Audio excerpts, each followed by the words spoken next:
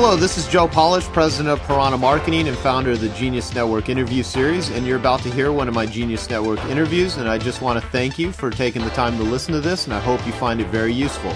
If you want to find out more information about some of the interviews and resources that can help you in your business, you can go to www.joepolish.com.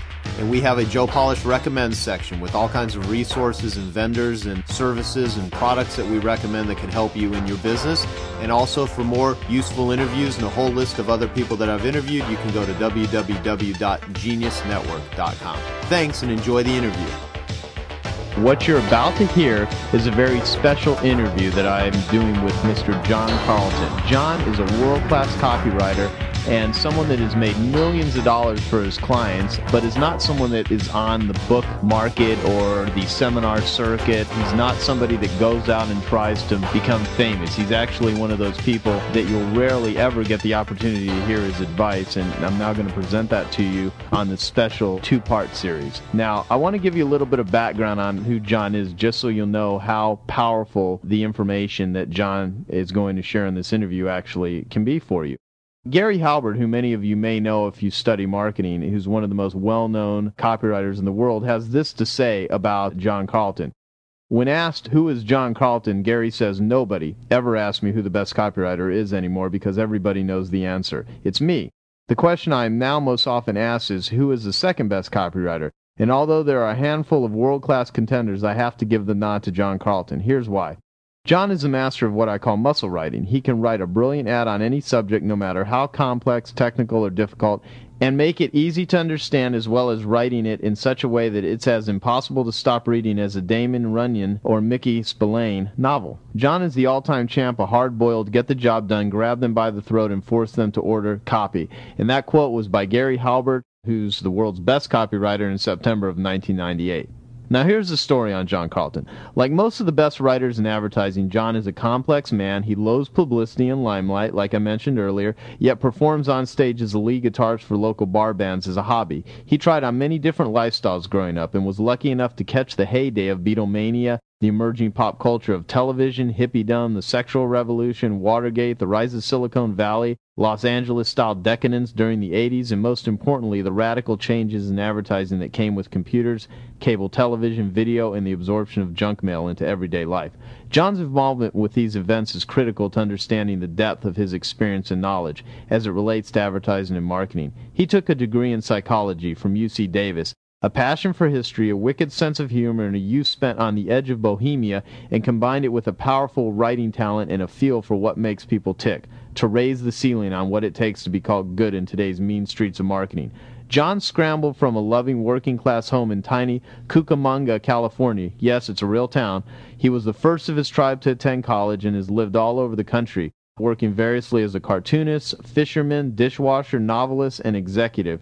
He says he is proud of his white trash roots. We were the people you cherished as friends and neighbors, John says. His assault on the advertising world started with an old-school education in direct mail, typing on an ancient IBM Selectric, creating production art with hot wax and X-Acto blade and galleys of cold type, coaxing colors from layers of ruby lith. Now, nearly everything he knew became obsolete as technology exploded. However, unlike most copywriters, but very much like the best writers, John stayed immersed in educating himself.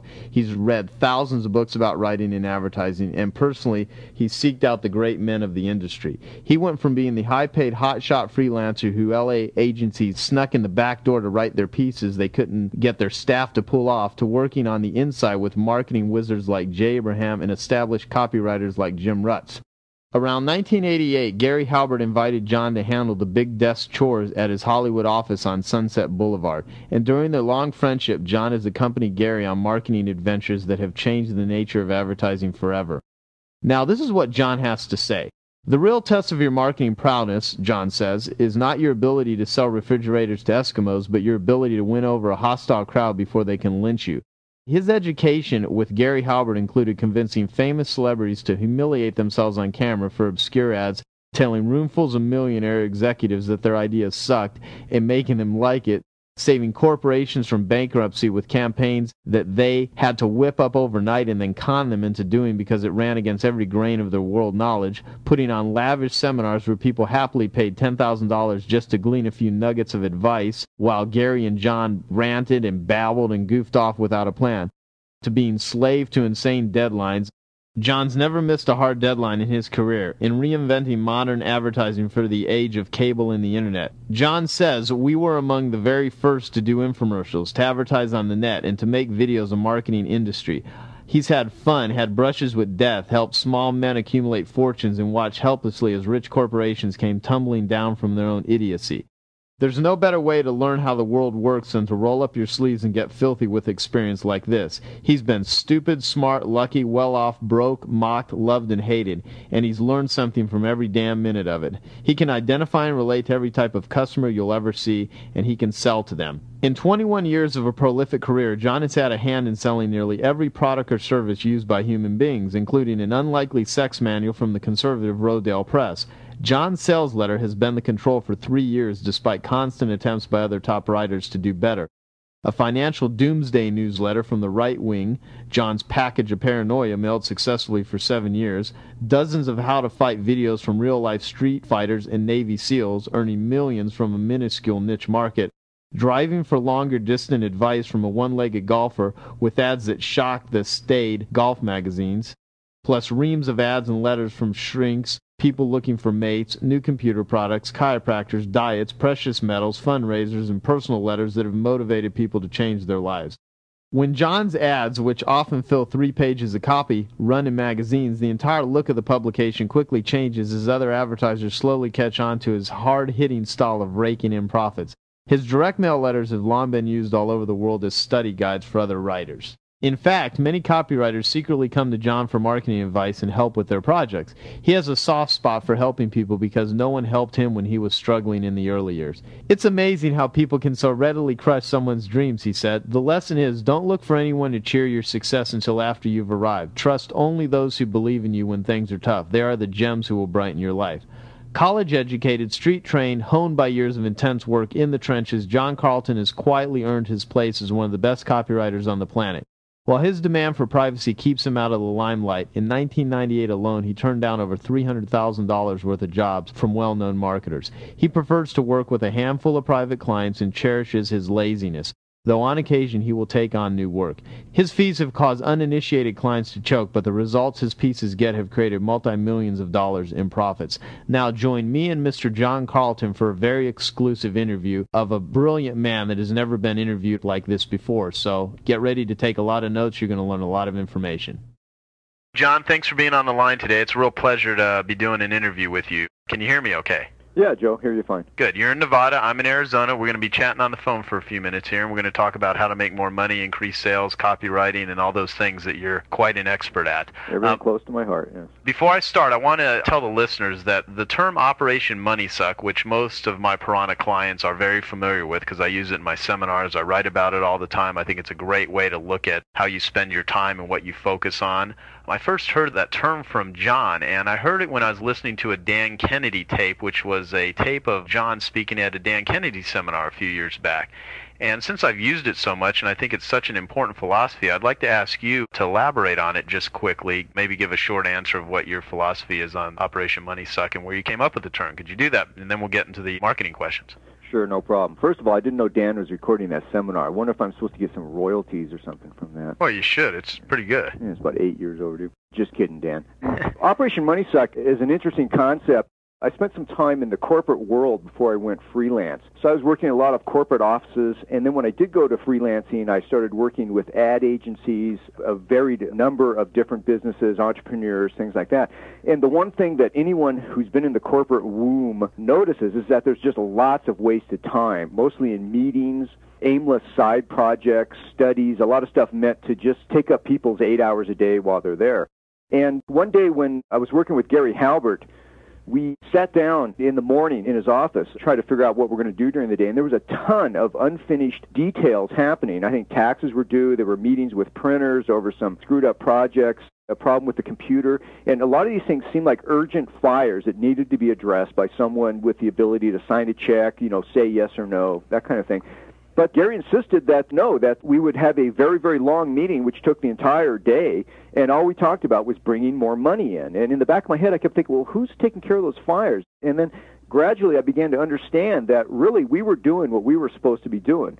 The best thing that we could be doing at that point, at any point really, was figuring out how to bring the cash in. Cash will solve problems that not having cash creates. And amazingly enough, of course, more than half of those little fires that we had in the morning that seemed so important either went out by themselves or were taken care of by the staff that just finally, out of frustration, made a decision one way or another. And I realized that offices can run by themselves, that a lot of problems you think are very, very important at the time really aren't that important when you consider how important it is to keep the business alive. And a lot of times the people who are really the only ones with the capability and the understanding to bring the cash in, which is what you're in business for, often spend the majority of their time dealing with things that they could either delegate, ignore, or put off until they're taking care of their number one job, which is bringing in money. So the whole idea of Operation Money Suck is kind of like a war term. It's like landing on the beach on Normandy. Once you land on the beach at Normandy, your job is to survive, get past the gunfire, and take out the machine gun. It isn't to count bullets or to make sure that everybody landed safely or anything. Even though those seem like very, very important things to do at the time, you have one job to do, and you should stay focused on that. Actually, that's very good. I mean, I loved what you said about having cash will solve problems that not having cash creates. Very true. And so good. Thank you very much for that definition. I appreciate it. Okay. Okay, let's get into the marketing questions. You are great at this stuff, and so there's a lot of things I'd like to speak with you with, and we'll cover as many things as we can in the time we have available. One of the first things I want to talk to you about is how do you research a product or a service before you write copy about it? What is the procedure that you go through? I know you've done all kinds of promotions and campaigns you've created for all kinds of various different products or services. So how do you go about it? What's your operation mode? The way I like to think of myself is as a sales detective rather than a copywriter, because what I do is I often go through the same stuff that everybody else went through, but I'm looking for things that kind of leap out at me, little hot buttons that I can then exploit, or for sales value or for driving the benefits of the product or service home. Right now, I have a guy that does initial interviews for me. He will I have a client where we do a lot of videos. We'll do instructional videos for golf, say, and we get to Golf Pro, and then he does a video, and then I have to make an ad that will then sell this very high-priced video to a golf audience. So I will have an associate of mine make the first calls to the guy who did the Golf Pro in this example, right, and also make calls to people that he has given names for who will give testimonials about how good he is. So I get a package of information along with the finished tape, and in that information is an interview with the main guy and all these testimonials. This, however, is just raw material for me because I look this over and I look for little hot points. Then I call the guy and I interview, and I am always kind of jockeying and listening for those little hot buttons that, like I say, just amazingly seem to elude a lot of other people. One of my favorite examples is a golf product, again, that we did. A pretty basic guy, had a good swing, and he didn't really make it on the PGA Tour. He was getting up in age and really was trying to make ends meet by just teaching people these golf secrets, but he was very good. He was discovered by my client, and they did a video on him. And in talking to this guy, who was normal in all respects, he told the story about how he came to his unique teaching method of golf, how to hit longer, straighter, with more accuracy. Turns out he was watching a one-legged golfer one day, many, many years ago, bounce up to the tee and just launch the straightest and longest drive he'd ever seen. He couldn't believe that the guy could keep his balance. And he had this epiphany watching this guy and realized that what he was doing standing on one leg was the key to a two-legged golfer to also have that same kind of balance and accuracy and distance. So although no one else talked about this one-legged guy and he kind of dismissed it, we talked about it for just a few seconds, really, just enough for him to tell me the story.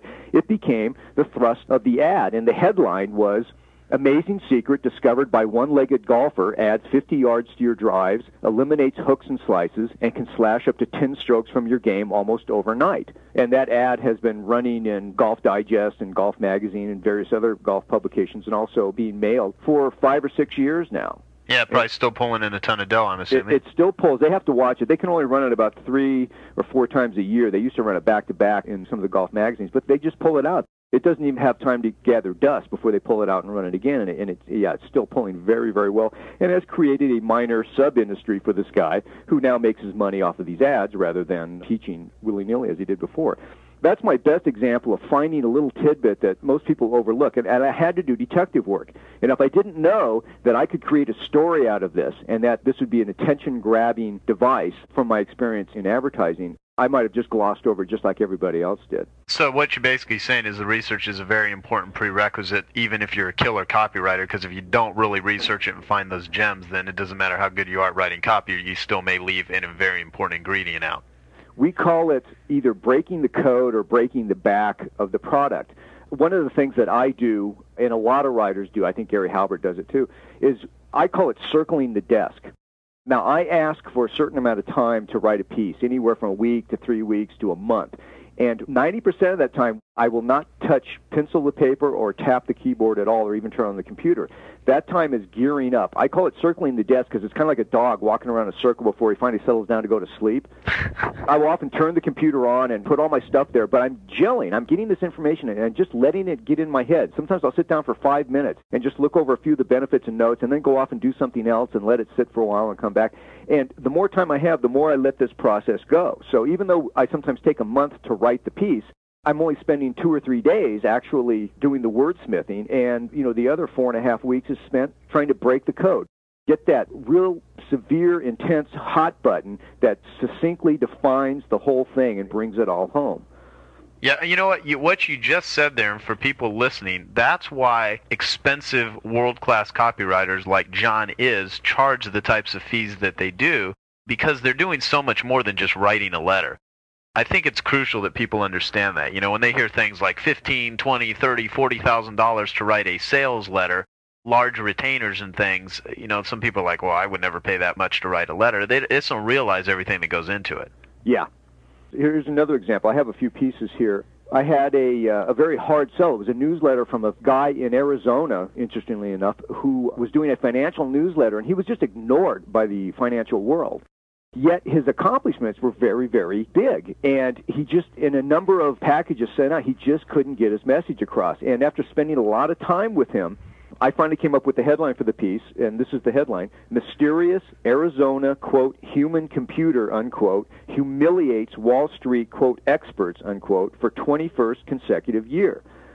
And the key words in the headline is like mysterious. That creates some curiosity there. Why is this guy mysterious? You have to read to find out. The human computer makes the story. The story's already going. Why is this guy mysterious? What's the human computer got to do with it? And the fact that he was humiliating Wall Street experts really taps into our fear of the experts on Wall Street. Are they telling us the truth? Can we trust them? Can we not? And this guy really did. He's been beating up on Wall Street experts for 21 years, and only a few people knew about him. So that's another example of trying to tie in talking to the guy and getting down to those hot buttons and making them manifest in a succinct way that drives the point home very, very quickly. Great. Okay, how do you come up with a product or services like main benefit, what many of us call a unique selling proposition, to differentiate it from similar products or services? That's a good question. The answer, unfortunately, is pretty simple. It's just you dig. It's always there. Again, the example of the one-legged golfer is there. You can take 2 Cadillac dealers in the same town. They both have the same product. There's only so much they can do with the price. So how do you differentiate Cadillac dealer 1 from Cadillac dealer 2?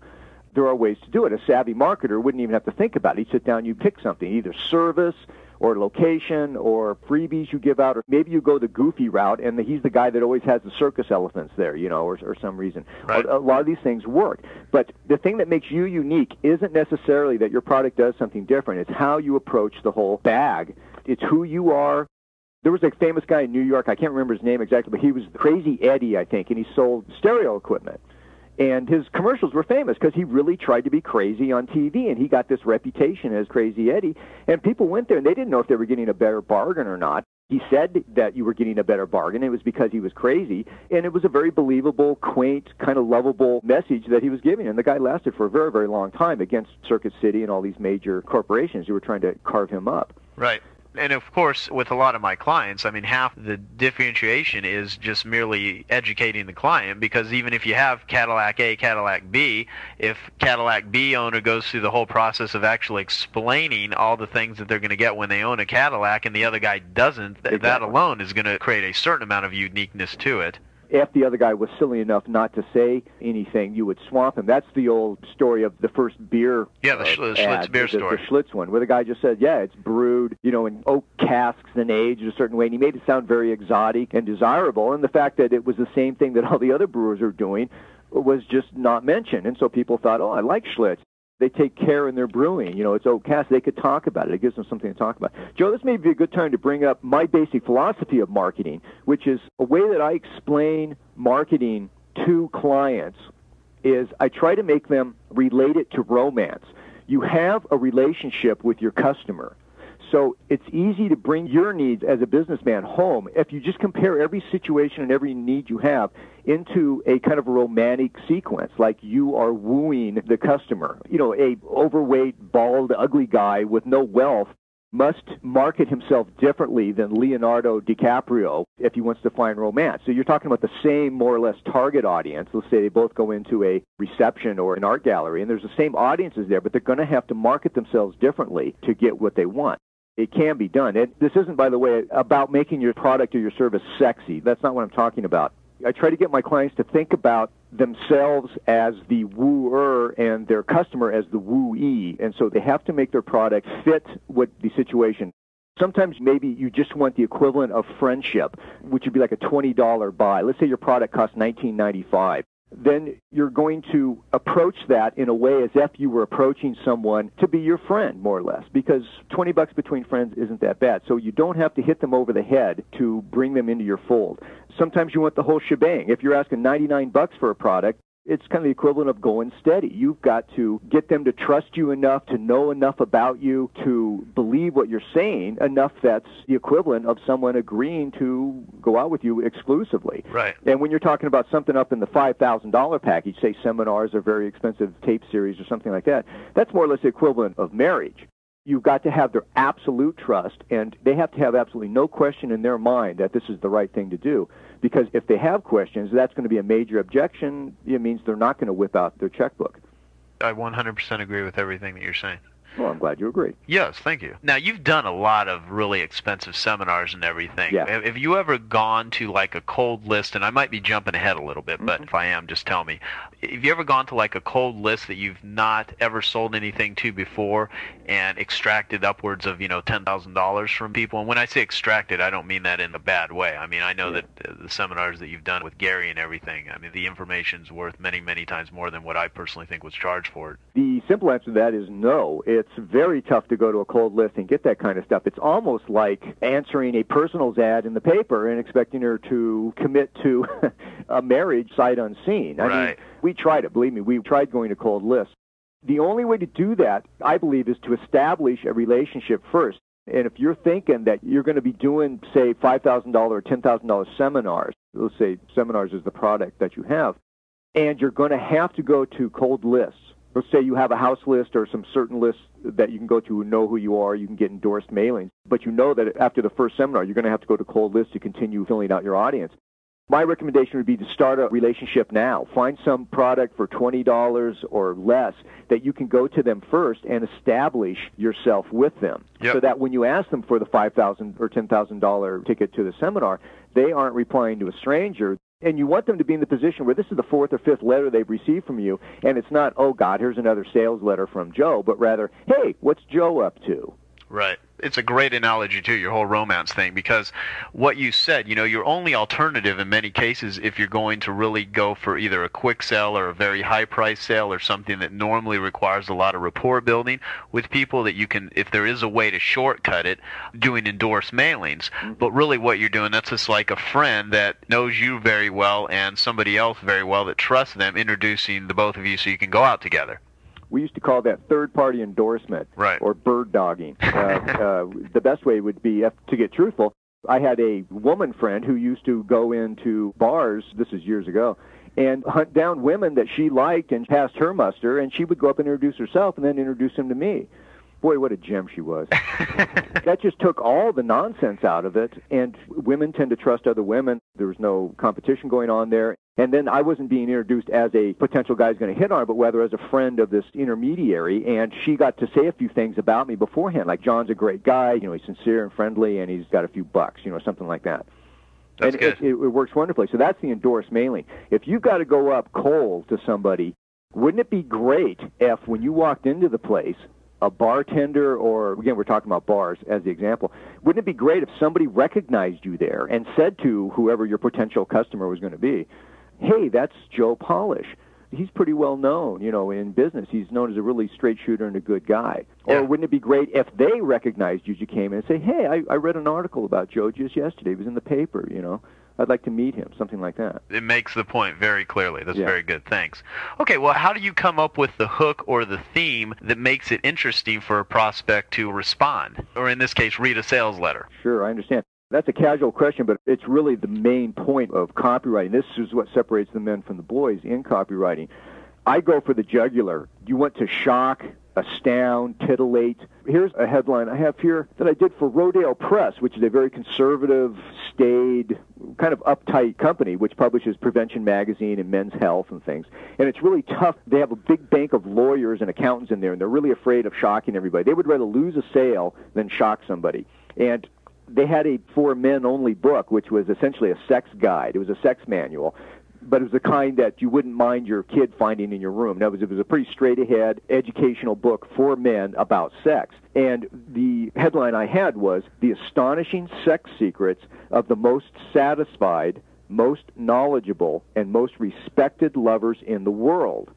And then a subhead is, Learn to enjoy the best sex of your life at any age, with the amazing secrets and discoveries in this just-released for men only book that is dramatically changing men's, in parentheses, and women's, parentheses, lives literally overnight. And then it goes into Dear Friend.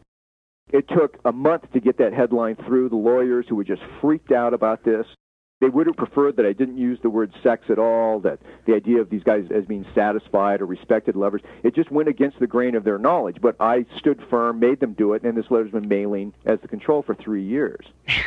And there you go. What that is the headline goes straight for the jugular. I dare any man to read just the headline falling out of this envelope and not be tempted to go and find out some more. Anybody I've shown this to has asked to see the book. Yeah, no, that's a killer headline. So basically, your advice is go for the jugular. Now, there's a lot of people, and I disagree with this. You take my carpet cleaners, where I love using dust mites as, in a lot of ways, an educational tool because people are not aware of them, but a lot of people perceive it as scare tactics, which in a lot of ways it is. You're talking about the blow-up picture? Of Big dust mite and a little baby, who's crawling on who?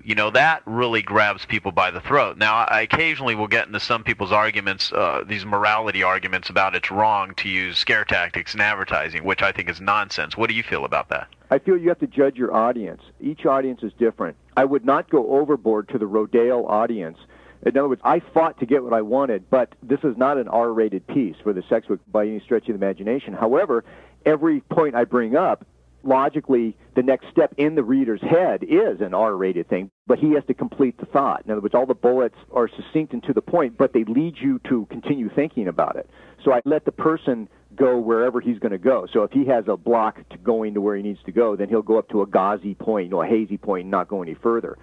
It's a fine line you have to walk about shocking, astounding, and titillating. One of the old classic mistakes in advertising, and you'll see this, I'll bet if you pick up a local newspaper, you'll see this in the classifieds, and people do it all the time. You'll be going through the classifieds, and suddenly in big 36-point bold Helvetica is the word sex with an exclamation mark, S-E-X. Right. And then below that immediately starts a copy, which is, now that I've got your attention, let me tell you about this wonderful insurance opportunity or something. Yeah, which That's is a huge stupid. mistake. That's a huge mistake to make because you piss the reader off. The only response you're going to get is along the lines of, shucks, this isn't about sex, and they move on. If you're going to talk about insurance, you have to reach a benefit that has to do with insurance. Right. Now, would you shock somebody into buying insurance? I used a headline in a self-defense product. One of my clients also videotapes Navy SEALs and street fighters, and actually a Russian Secret Service guy who defected to Canada. We did some tapes of their self-defense strategies and tactics. They teach people how to hit and deflect blows and what to do in a situation where you're jumped by 3 attackers, something like that. And one of the headlines I used, I'm not sure I have it right here, but it was, you would have opened the letter and it was personalized. So the letter to you would have said, Joe Polish and family attacked and severely hurt by thugs in theater parking lot. And then I went on to say, dear friend, don't laugh, this headline really could come true. And then I quoted some statistics by the FBI that shows that 1 in 3 people in the United States will know someone or be attacked themselves or something like that. Right. That letter went out and generated a lot of response, and the response was pretty evenly split. Half the people called and bought, and half the people called and told these people to never, ever mail them again. They were outraged. Now, some of the people were confused, and they didn't understand that it was a personalized headline, so they thought everybody was getting the Joe Polish headline. So they were embarrassed that their name was used in a headline. And once we got that straightened out, we got some people back into the fold. Other people were just outraged. The message was too close to home. Whether or not I need to hear this, they were saying, I resent the fact that you have brought it home in such a vivid way. Right. I don't want to think about me and my family being attacked. And so they got a lot of negative response, but they also sold a ton of product. And they decided a year later that it was worth mailing again. So they did it, but they knew the risk, and they lost a few people again, but they also sold a lot. So it was a calculated risk. How do you actually, would you suggest that somebody makes that decision when they know that they may have a promotion that works so effectively, but at the same time they know they're going to burn some people? Interesting you bring that up. One of the techniques I use with my clients, I call it lipstick on the collar. Sometimes I'll get a call on the phone, and one of my clients is just in an absolute panic, and he says, John, we got a lipstick on the collar problem. What that means is, imagine coming home to your wife one night, and you've got another woman's lipstick on your collar. That's a big problem, and you've got to really have your chops together to get out of that problem. And this was one of those problems. They were getting a lot of calls. They were doing this. So what I did was, to stop the bleeding the first time, we wrote an apology letter. And the apology letter says, recently I sent you a headline that said, Joe Polish and family attacked. My secretary has just informed me that you called and were upset about this, and I deeply regret this, and we just groveled and pleaded for forgiveness and tried to do kissy-kissy and make up and offered them a free product, or maybe it was 50% off the next product or something. Or somehow we tried to make it up to them, and that brought a lot of people back into the fold. They wound up not losing a great number of people. They were able to bring them back with these techniques. The second time they mailed a year later, we sent out a small cover letter before this, which told a little story. And it says, dear friend, I sent this letter out last year and caught absolute hell for it. A lot of people were upset. However, I still feel the message is so important. And this is the way the client felt, by the way. I still feel the message is so important that even if I lose a few people, it's important enough to get out. And what it was talking about self-defense strategies for a man with a family. How to be aware when you're walking through a parking lot, say from a movie theater at night, or, how to make sure your house is defensible from entry by burglars and things like that. Simple stuff, but stuff that the FBI showed almost everyone ignores in America. Right. So we use two different techniques. There's an old, I think it's a Chinese saying, it is much better to act and ask for forgiveness than to ask for permission. Right. So the first one was, we went ahead and sent it out, not knowing we were going to get this kind of response, but they did. And then we tried to make it up to them afterwards with an apology letter, which also, by the way, brought in more business. Yeah, that's what I would not do. Only did the people wind up buying the first product, but they also, through the freebie I think we gave them was an introduction to another product, and that sold a lot. So it actually came out very, very well marketing-wise. And the second time, we just sort of apologized as we were doing it. Wow, that's very interesting. Very interesting. Good. That's a great example. Yeah. How do you create a killer offer? You have to work with the client on this. The Rodale offer is one of the best I've seen. All Rodale does is books, and they have a standard offer. You get the book free for 3 months. At the end of 3 months, you will be billed. If you don't want to pay for the book, simply send it back and write cancel on the order. And I said in my piece, I was the first writer to do this too, I said, in essence, you can rip us off. Even if you like the book, even if you read it and photocopied it and had all your friends read it and stuff and you liked it, you can still send it back. But we trust you. We believe so strongly in this product that we believe that you'll do the same thing. Now, I've used that rip us off tactic several times as part of a guarantee, and I'm probably using it too much at the point because I'm so in love with it. But it's the whole concept of a guarantee. A lot of people don't realize what the guarantee means. It means you have a full month or 3 months or a year, whatever the guarantee is, to look this over, try it, use it, beat it up. I often use in my copy, send it back to us in any condition for any reason or for no reason at all. And I remove all ideas in their head of, well, gosh, I got to think of a reason to send it back or do something like that. No, you remove all of that. So the guarantee has to be rock solid. You can still set a time limit on it, but make it enough down the line where they're very relaxed, not a 10-day guarantee or something. 3 months would be the minimum, I would say. And I would like to say a year, and sometimes I say take however long you want. I've done that a few times. Clients typically get nervous about that. So you need to take away all the objections for doing it. In other words, you're really not paying for it. We're holding your $35 essentially in escrow. And all you got to do is snap your fingers and just say you want it back. You don't have to give a reason.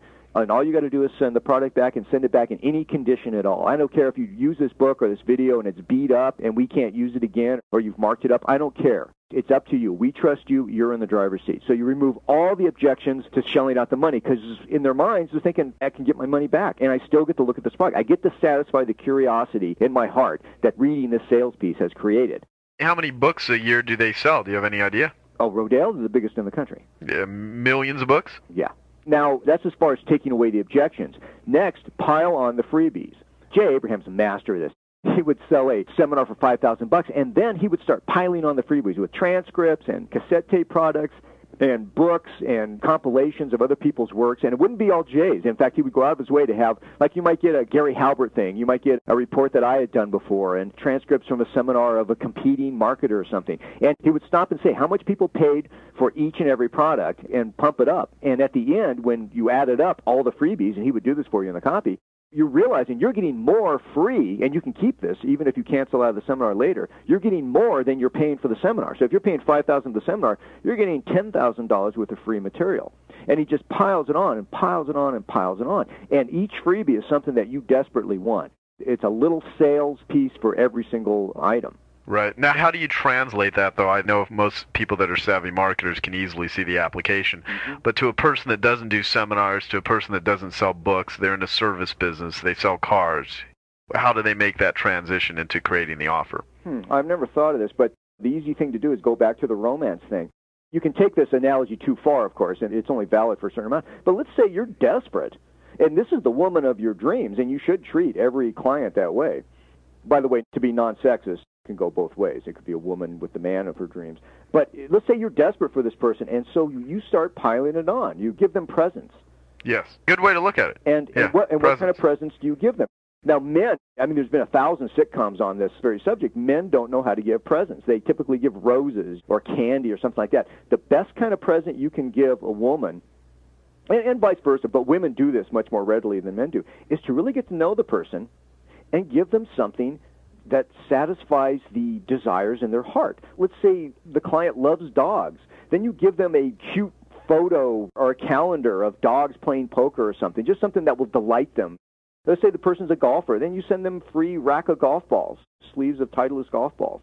For a car thing, I mean, if you're trying to guess what the person wants, well, that's kind of tough. You should be in a position to gather information about your clients so you know a little bit about what their likes are. All you need to know is what 2 or 3 lists they're on, and you can get an idea of what they've been ordering. Or if you got to do them on a service thing, let's say it is a car dealer, a few pointed questions will find out what they do. Do you have any hobbies? What do you do in your spare time? You got a kid in a little league, something like this, and you can find some stuff out. So rather than the generic candies and flowers, you can give them something much more related to what they're interested in. Let's say you have a car dealership and you're selling those vans that the soccer moms, as they put it, were buying up, sport utility vehicles, I think. Right.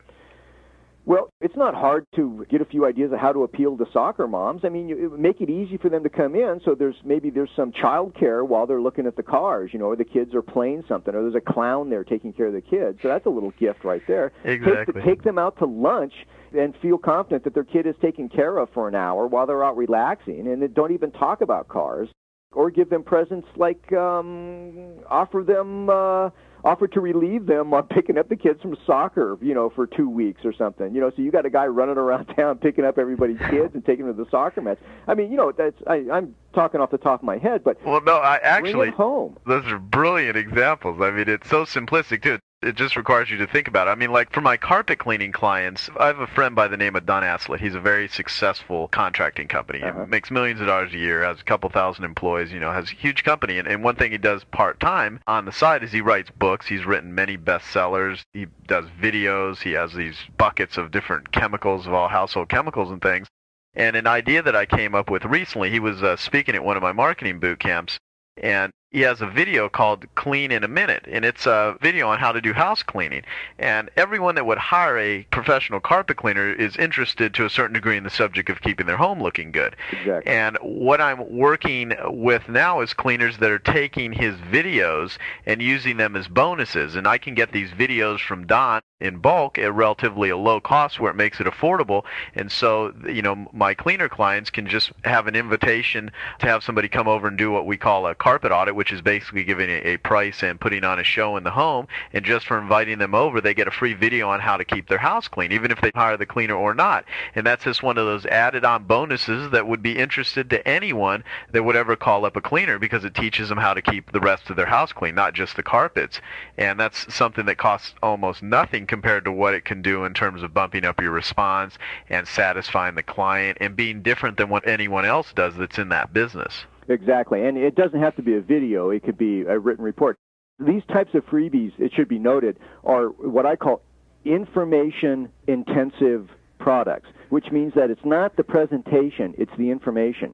I liken it again to romance. If you're talking to Claudia Schiffer and she scrawls her home number down in lipstick on a torn bar napkin, that's a valuable piece of information right there, and you don't care that it's written in smeary lipstick, on a torn piece of paper. Yes. On the other hand, if somebody you're not interested in gives you a very nice business card, lacquered and raised thermal lettering and stuff like that, it makes no difference. The information isn't valuable to you. Right. I love your analogies. They're very funny and they're very accurate. One last thing on the killer offer. The other thing I've been doing a lot is trying to drive home the fact, first I have to work with the client and make sure that we make it a bargain. And then I drive home the fact that you're getting a bargain. And one of the things that people really want is a deal that no one else gets. The best thing that can happen to most people in the country is to walk out and wash your new Lexus car or something, and your neighbor has the identical Lexus next door, and during the conversation you find out he paid $10,000 more than you did for the car. That just raises everybody's spirits. They feel smart, they feel on the inside, they feel like they've gotten a bargain, and they're happy for the rest of the day. So before they buy, let them know they're getting a bargain no one else is getting. If you work with the client, you can talk about, if they're on a special house list, you tell them, you can't even tell your friends about this deal. This letter has been coded, and the people on the phone will ask you for this code, and no one who doesn't have the code is going to get on. This code is just for your name, too. And you say, I have one of these products, if you're talking about products, I have one of these products in my house right now with your name on it, or excuse me, in my office. I'm looking at it as I'm writing this letter. But if you don't call within 11 days, it goes back to the warehouse with your name off, and someone else will get it. At full price. And you can get it right now for half price or something like that. So you really drive home the point that they're getting something no one else gets or few other people are getting, and it's a short-time offer. Bring it home. You got to do it now. Now, with rug cleaners or with other people, that, of course, can backfire for you. So you have to create different reasons to act now, such as season. I just had something in the mail from a guy to clean my heater, and he was giving special half-off rates for having your heater cleaned in the summer, which, of course, is something I'm sure you're aware of. It's just smart. I mean, he doesn't usually have any business in the summer. Now he's created cash flow and a very large business clientele who are getting a bargain by just agreeing with him that, yeah, why not do it now? We're going to live here in the winter, and all these things. And it's a pretty good small little sales letter. Exactly. And he says, by September 1st, this deal is off. It's no longer summer, so, but this is only good till Labor Day, so you got to do it right now. So he gives that little spur. So you can create a deadline out of thin air. You just have to have a good reason for it. Right. Excellent. You had mentioned a couple of really killer headlines, and you're very good at it. Do you follow David Ogilvy's advice on spending 90% of your time writing the headline? I used to, but not anymore. I've done it so much that often I write it last, or I'll write it during the piece or something, or it just comes to me, because generally I have I never counted, I'm saying somewhere between 5 and a dozen templates, boilerplates in my head, which I can fit the concepts into. And I don't know if you noticed in my headlines I read, but if you went back and counted, there would be 3 benefits in every headline. And so what I do is, it's a rhythm I've got. It fits a rhythm in my head. So the headlines kind of dance when you read them, and they go into 3 parts. And it's just, I always give, I think for the golf thing, it was eliminate slices, add 50 yards to your drive, and give you pinpoint accuracy. For the sex one, it was the most satisfied, most knowledgeable, most respected lovers in the world. So for some reason, I settled on years ago the idea that the 3 ideas somehow covers enough that you can close in it. You can make a triangle with 3. With 2, you only got a line. With 3, you can actually surround the client, and cover all those different points of objections. Interesting. Do you ever put a limit on the amount of words that you would put in a headline? Can you ever overdo it in too many words? You can overdo it. I would suggest to beginners to overdo it rather than underdo it. What I generally do is write a headline and write what I need to write and then start carving it down. Always keep it in mind that rhythmic, almost music that it has to fit into. And that usually means that you want to get it into 3 lines in a letter. I'm a little upset if my headlines go to 4 lines, although I've done it quite often. Here's one I did for a chiropractor. It wound up as 4 lines. Who else wants to learn the secrets of earning an extra $96,485 as a chiropractor this year, while working just 24 hours a week or less with minimum stress and 0 debt? So that's the 3 items: earn more, work less, and have less stress. Right. And also 0 debt. There's actually 4 there. But anyway, and it ran to 4 lines on the headline. And I tried to carve that down and knock things off and do it. And finally I just said, to heck with it. Once in a while I'll go to 4 lines. What that generally means is you're taking up a lot of space. This ran in a publication, so it takes up space, and it seems a little daunting. So I generally keep them to 2 or 3 lines. And, of course, sometimes I've had 1-line headlines. I've had 1-word headlines. I've had 2 or 3-word headlines. But generally I like to make it a sentence, and I like to deliver information, and I like to deliver the information in a way like I'm surrounding the client with benefits and blocking his egress by canceling out his immediate objections. Right. Okay, well, I want to actually talk to you about your process of going through it, but I want to ask you another question first. What I do, I collect tons of sales letters. I have a huge files of sales letters and ads, and I call it a swipe file. And what I wanted to ask you is, when you create these promotions and you write these letters, are you creating things from scratch every time you create a promotion or a sales letter, or are you maintaining some sort of a swipe file? And if so, what do you keep in your swipe file or your reference file or whatever you want to call it? Okay, I have 2 answers for that. I think a swipe file is a great idea. I don't have one now. I sit down, it's just me and the computer and my notes. But remember, I've been doing this for over 20 years. Right. So a lot of this stuff's in my head. And I still work off of boilerplates. I find myself, especially when I'm going to a new audience, it's easy for me to go to an audience who's never seen my writing before because I can pull out all the tricks that I know work. And one of the ways I work is I use this if-then opening sentence. If you've ever wanted to be richer than God himself, then this is going to be a very important letter for you to read. So, something along that line. It's the if-then idea. And then go to here's the story. And I often use subheads throughout the piece, such as here's how to order, here's what you need to do right now, here's what you're going to learn when you order this product or, when you get this. Right. And so I just make these little lead-in lines that just help me, and it's boilerplate. So I can just go, okay, now here's the paragraph of how to order, here's the paragraph of here's what you get, here's the paragraph of here's the story on the guy, here's the background, here's why, essentially. That's great advice. I mean, that's simple but very useful. Yeah, and when I sit down to write now, after all these years, I will sit down and write a letter and quit, and I'm at 8 pages. I can't explain how that happens except that my mind is just so used to this that I know when I've said enough about a subject, and regardless of what the subject is, you say so much about the story, so much about the guy behind the product, and then you get into the product, you say so much about the product, and then you say so much about countering all the objections you need to counter, and then talk so much about the bargain and the guarantee and then the instructions on how to order, and I just invariably come out at the same length almost every time, which is the classic 8-page letter. Well, hey, it's nothing that 20 years of practice won't at least give you a little bit of assistance with. Huh? Let me go back to the swipe file. Again, I think it's an excellent idea, and my swipe file is now in my head, but I kept a thick swipe file when I first began. And what I did, I knew a guy who was on every list in the country, and he used to have this big bin in his office, and I would just go in there, and he'd let me rifle through it, and I'd pull all the packages that I thought were interesting. I'd go home, and I created a verb file, as I called it. And what I did is I just started writing down all the cool verbs, action verbs that guys were using. So instead of, this is the best offer you're going to have, this is the most outrageous offer ever created in, God's green earth or something, I take out these phrases that guys would use, and it started pumping my vocabulary up. So words like mystery, words like devastation. So I could make my pieces where I was trying to make people kind of afraid so they would buy this financial newsletter. I knew how to drive it home in a way. And I had just mounds and mounds of this. And I would keep copies of mooch letters, which was where you're typically dealing with people who are only interested in the freebies. So you have to sneak the sale in. I kept copies of mark letters, marks being people who were easy sales. That's usually the house list of the hottest customers. Right. And then just try to build up the outrageous reaches of every emotion: guilt, outrage, fear, greed, suspicion. because these are the emotions that become objections. A guy may feel guilty that he's going to buy this Corvette. Well, how do you overcome that guilt? Well, there's ways to do it. You may overcome the guilt by appealing to his greed.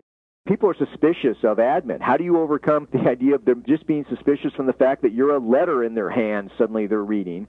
How do you overcome that? Well, it's pretty simple. You say, I'm not a professional businessman. I'm really just a guy like you. I get really upset when I read letters and with offers like this that don't come out to be true. So I have vowed to treat you like I want people to treat me, and that's why I made this big, generous guarantee, and that's why the offer is so outrageously low, et cetera, et cetera. Very good. Great. Okay. I love this type of stuff. So what would you say to someone just starting out in the marketing business, just starting to write copy? Is there any suggestions that you have on what they should collect, if there's any magazines they should read, if there's any junk mail lists they should get on? Well, don't you have a pretty good file that you send out, don't you? Oh, yeah, absolutely. Yeah. So I think collecting your letters is a good way to start. I think you have some deals with Gary Halbert. He's certainly got a lot of collections.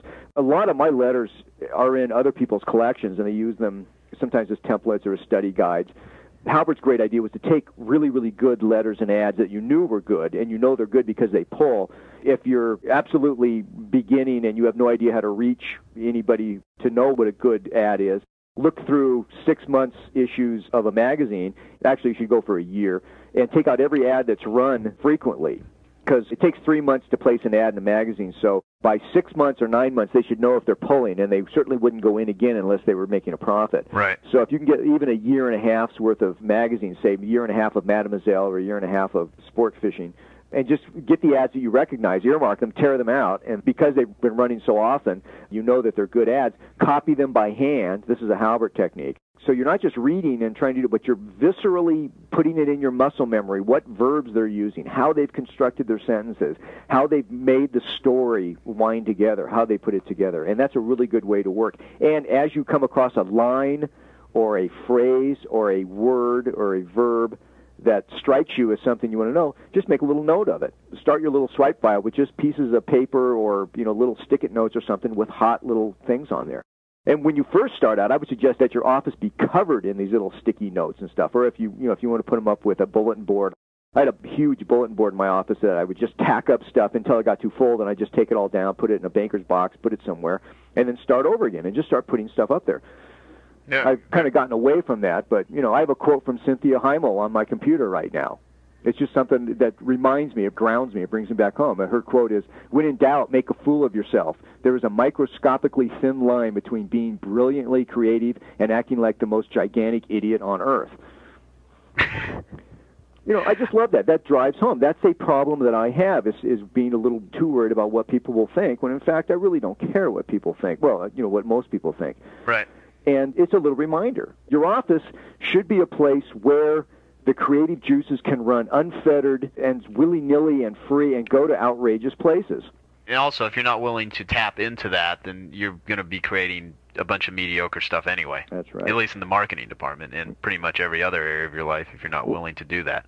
Joe, you've sat in with meetings with Halbert and me in the same meeting, so it gets really wild. And a lot of the ideas and concepts we come up could never be used. They're either impractical, they're going to cause too many problems, or whatever. But you got to go through the wild stuff to get to the stuff that really breaks boundaries down, the kind of cutting-edge stuff. It doesn't just pop in your head, oh, there's a cutting-edge idea, I'll use that. No, you usually get that through a roundabout series of impossible ideas, and then finally you start to hone it down and realize, this one may work. Yes, I agree. Gary's always talking about the fatigue issue of when you get really fatigued. A lot of times that's when the best stuff comes out, because then you're forced into actually having to really think. That's true. I also use David Ogilvy's technique of sleeping on it. One of my tricks to working well when I'm writing is to get every trace of sleep out of my body. I can't sit down and be the least bit tired and write well. I don't know how many other writers share this, but I have a feeling it's a lot. So if I have any kind of sleep in me at all, I go and take a nap. But I also sometimes take kind of power thinking naps. I will load my brain with stuff, read everything I can, and before I sit down and start writing, I'll go take a nap. And it may be a long nap. I may be asleep for an hour, 2 hours, something. I wake up, and I've got every trace of sleep out of me, and my brain has been functioning. So often I will wake up, and I have to have a piece of paper and pencil very close to where I'm sleeping, whether it's on the couch or in my bedroom. I will often just wake up in the middle of this and scribble down ideas very fast and then go back to sleep and wake up. And some of them will be absolute nonsense, but others will be the germ of what I needed. using the power of your unconscious, which is a very irrational tool. A lot of people don't like to use things that are irrational, illogical. But when you're creating stuff out of thin air, which is what you do when you create marketing campaigns and invent products and write ads, you're creating something out of thin air. You're dealing in the world of the irrational and the illogical, and you're bringing it home and making those things logical and rational. Yeah, exactly. You are the bridge between the collective unconscious and the here and now. How long did it take you to actually get really good at what you're doing to the point of getting excellent to being, a world-class copywriter? Well, I took such a roundabout way of doing it. I lucked out by discovering the library. So when I went on my own, I took a speed reading course, went to the library and read everything in the racks on, I think it was a 900 Dewey Decimal System, everything from 900 to a 999 or something, which was advertising, writing, sales, copywriting, just that whole section. And I just took every book down and went through them and read them and reread the good ones and discovered by accident the same books that the greats already knew about. Jay Abraham and Gary Halbert came up with the same list of top books that I did. And so I would have these books next to me and use them as reference and just, use them as a crutch a lot. But I was still working in the corporate world. So I was working for advertising agencies when I first went out, who had regular clients like MetLife and Cadillac or something, which won't let you be very creative. I mean, they don't do very good direct response mailing. They do more general awareness, they call it, advertising. Right. And you can't be very creative. They're afraid of it. So I was stifled for a long time. But I would say, just to answer your question shortly rather than the long way, I'd say about 5 years. 5 years. Yeah. Good.